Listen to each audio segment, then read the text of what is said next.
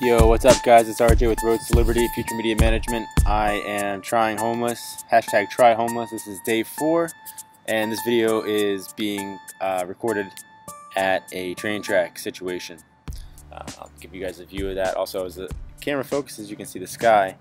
Maybe. Pretty nice day today. Here's the train track situation.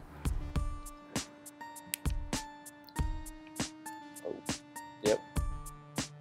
So, I've always been a fan of train tracks myself. I'm going to stand up with the computer and give you guys a little view, a little walk around. The thing about train tracks that's nice is, even though it's such a powerful situation when a train comes through, you might be a little afraid of, getting caught up in that. It's also relatively peaceful most of the time when the train's not going through, and mostly no one else really hangs out at train tracks. So if you're up at a train track somewhere, you're kind of all alone and you get your own kind of space, so that's good. So maybe no train will come by, maybe one will while we're doing this video, we'll see. You'll probably hear something fly overhead. There's like a military base or something nearby where I'm at here in Absecon, New Jersey. I'll probably look at some point and see. I'm not sure if it's the Earl Naval Base or if it's some different base, because it's more a lot of airplanes, cargo planes, some jets. I don't really pay attention to the status machinery that's flying overhead that's been stolen, reappropriated. Oh wait, there you go. Let's see if you can get it. My big head's in the way. Wait. I don't know. Anyway, so it's apparently supposed to be a cold night tonight. This is Wednesday. We had a warm front kind of in the beginning of the week. Weather's calling for a little bit of a chillier situation going into the end of the week, so that's a bummer for me. I'm going to try to hit up a thrift store somewhere today if I can and try to get a blanket. I wanted to show you guys my fort. That was my big surprise for today. I actually came across a mattress on a box spring behind a dumpster, which sounds bad, but it's like an fenced dumpster thing, and then where this mattress is underneath a bunch of pine trees in like a kind of wooded little alcove area near a strip mall near Rite Aid. Oops, said too much. Yeah, nobody's watching this yet anyway, so it doesn't matter. I'll be somewhere else by then. But yeah, so nice little base there. Some other, I'll say hobo or homeless person may have set up there for me, or for, not for me, but for them, and then left intact, which is great. So I slept there last night, which is cool. I slept on a mattress last night for, I'll say about 3 or 4 hours. It, again, started to get cold. I got up thinking it was later than it was, started walking to go to the Dunkin' Donuts knowing they open at 5 a.m. and I got there at like 3:45. So went to bed pretty early, but I woke up early again as well. So I slept actually somewhere else. It's weird when you wake up in the middle of the night and you don't have a house and you walk, like if you're going to go to the fridge, you're like, I'm just going to lay down here. Like you like lay down in the kitchen. Well, for me, the kitchen is like next to the Dunkin' Donuts. So I passed out somewhere else for like an hour. And I don't drink anymore, guys. So keep in mind, I'm not really inebriated or anything. I'm just tired and delirious. So the fort is cool. I will try to show it to you at some point, maybe in the next video.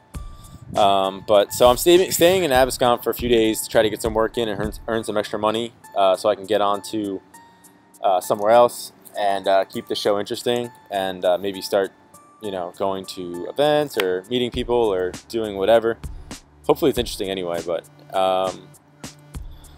the Roads to Liberty traffic is steadily growing. For those of you who've asked, those of you who care, I don't know if I should say the numbers, but I'm going anyway. The website's been getting in upwards of over like 1,000 to 2,000 hits a day, which is pretty awesome. It's pretty much our all-time high. We had a peak about a month ago where we were getting over 2,000 hits a day every day, and then that trailed off when that source of traffic went away. But now we're back up there again, so that's awesome. I do encourage you guys to go to roadsliberty.com and visit it, share it, and then search us on Twitter, search us on Facebook, and follow and like where appropriate on both of those platforms. I'm also requesting you guys to give me some feedback.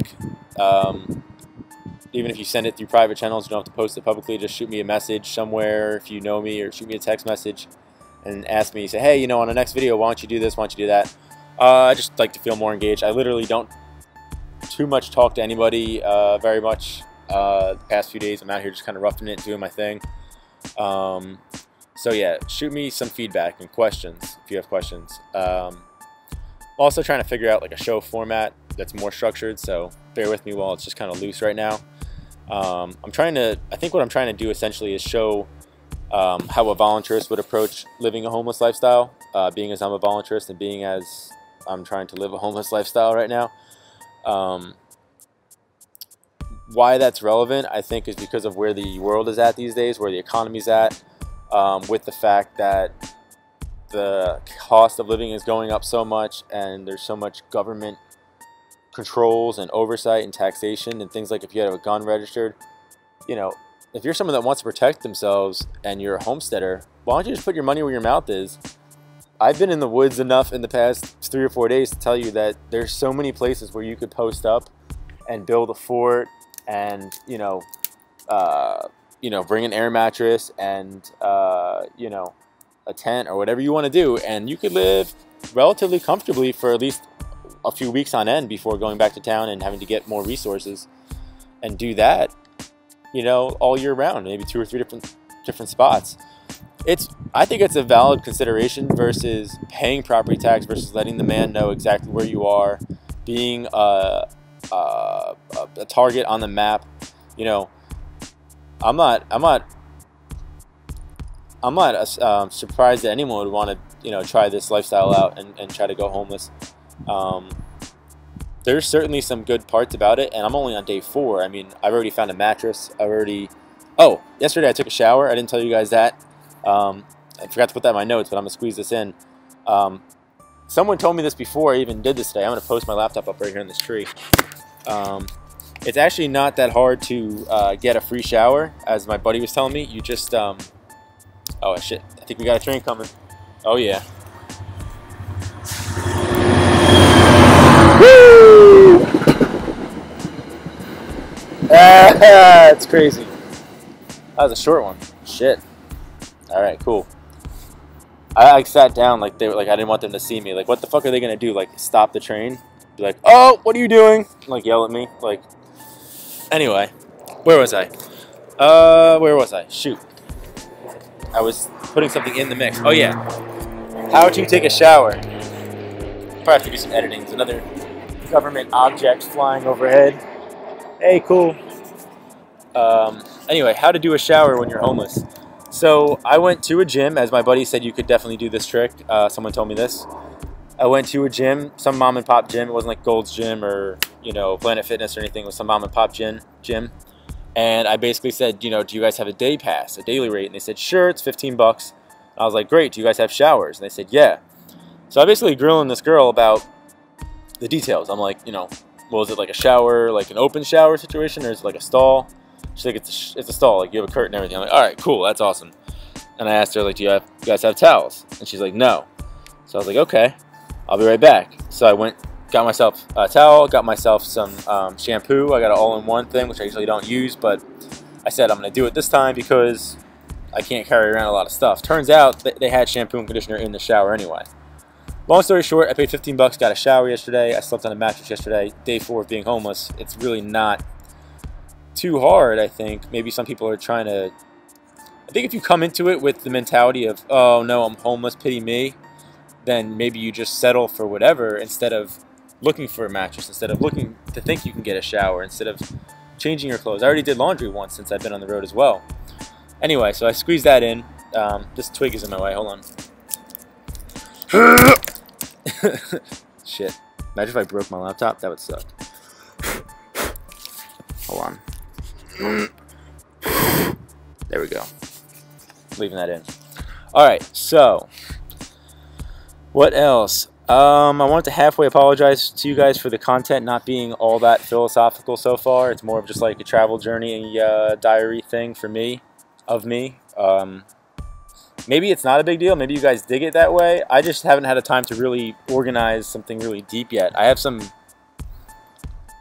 ideas I feel like that I'm throwing out there that maybe sometimes once the audience grows, if there's more people checking it out, someone will be chiming in and like, what's his name? Kenji from Voluntary Virtues. Like, he's probably watching this going, oh man, name drop. But like he's a guy that won't, you know, I heard him calling into Free Talk Live the other day, so there's some people in the community that do like to chime in on the new shows. Okay, so what am I trying to do here? Let's see the other, look at this government plane going by.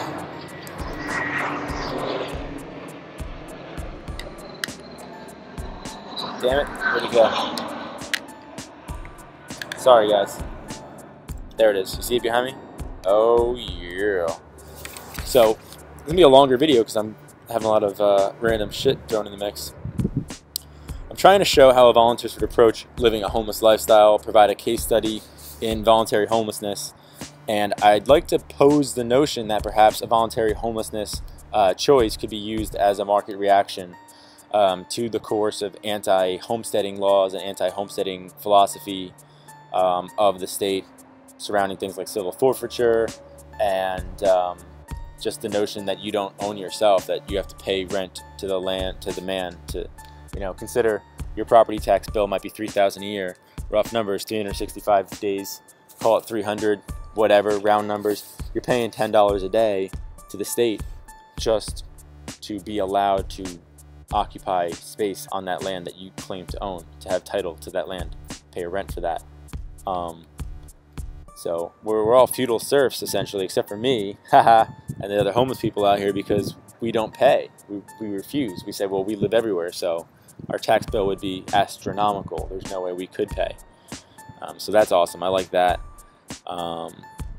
When I do finally go back and have to pay taxes one day, once I have some wealth in the United States, if that ever happens, they're going to have a hard time figuring out what to do with these periods of time where I'm doing like experiments, I'm voluntarily homeless, or I'm, you know, in like 10 countries in 4 weeks.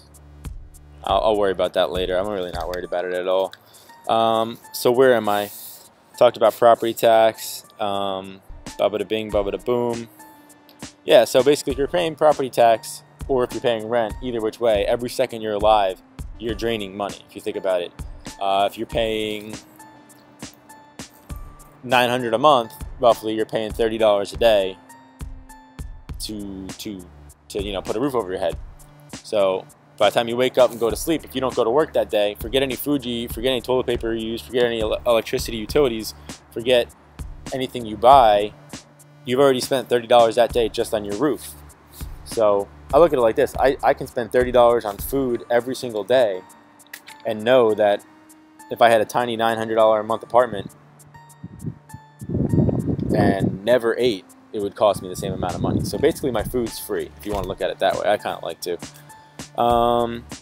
So that's a perspective on, you know, the savings aspect of living an alternative lifestyle like this. I think it's really beautiful. You know, look at me, I'm like pulling sticks off of trees, hanging out.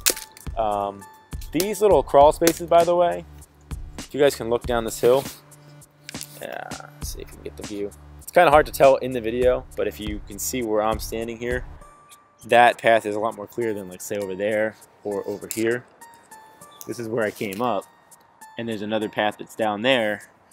I don't know if you can hear me, and then there's another clearings that go through behind all these shops. So as a drifting person or a vagrant or whatever you want to call it, instead of walking down the main road every day, all day, for the local authorities to see you wearing the same clothes, see you with your same color backpack every day in the same town, start to wonder what you're about and want to give you a hard time, I can do a lot of my traveling on these back channels behind businesses and jut in, jut out, go to the Dunkin' Donuts, go to the, you know, library, go to the McDonald's to use the bathroom, whatever the case may be, and more or less people don't even know I'm here in this town. So again, just pointing out, maybe if enough people were to adopt this sort of a lifestyle, I got tree sap on the back of my computer. That's gangster. Maybe if enough people were to adopt this type of lifestyle, maybe the free market would start to adjust to offer services. Again, I've told people before in my personal life, and I think I've said it publicly as well, that you know, as an entrepreneur, one of my goals in life is to open a business or a series of businesses that caters to my type of people, my type of B-type personality people that are seekers of adventure and, you know, explorers of themselves and you know, of the world and of culture.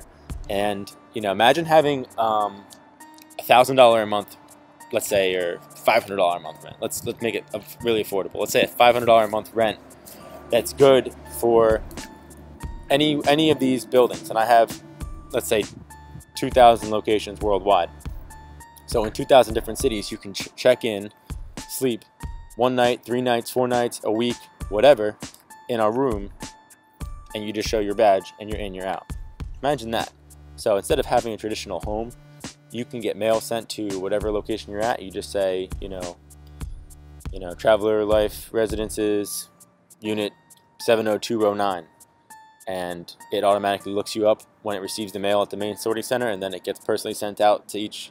You know, I don't care if someone takes the idea and goes ahead and does it before me, because then I'll become their biggest customer and I'll get in the marketing department and work for them and try to get some equity and, you know, play it like that. But my head's at, like, I want to get in the mind of people like myself who are too afraid to say, well, I'm going to go homeless. They're going to say, I wish there was an alternative to this 9-to-5 grind, this box that the world wants to put me in. And there is, but it's called making your own alternative. You have to force your way out, like I did, I think. And then maybe you find a mattress in the woods. Maybe you find a very chill train track that you can hang out at and do a video at where no one's going to judge you or look at you funny like at Starbucks where everyone's like, ooh, who's that guy? Whatever, you know. So I'm going off track a little bit. Let me see where else I got my notes, and we'll just try to button this thing up here. That's about it, guys, actually. Just want to kind of, you know, inspire the free market, inspire you guys to maybe break out of your boxes that you're in your life and try to do something bold or different. Once again, let me remind you guys, if you made it this far in the video, you're obviously one of my core supporters, one of my core listeners and viewers. Please, I can tell you only about 30 or 20% of people even make it to the end of the videos. If you made it this far, do me a solid, either share or even better, just comment on the video. Likes are great. If you can do nothing else, just throw a thumbs up on me. But definitely throwing a comment down or sharing somewhere, share the link on Reddit or Stumble Upon or, you know, Pinterest or Twitter or wherever you want to be. I don't care. Share a link. Let people know Road to Liberty, good content. Dude's going homeless. Try homeless. Hashtag try homeless. Whatever.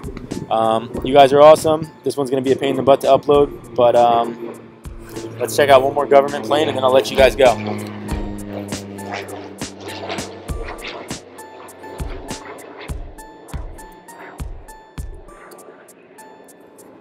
All right.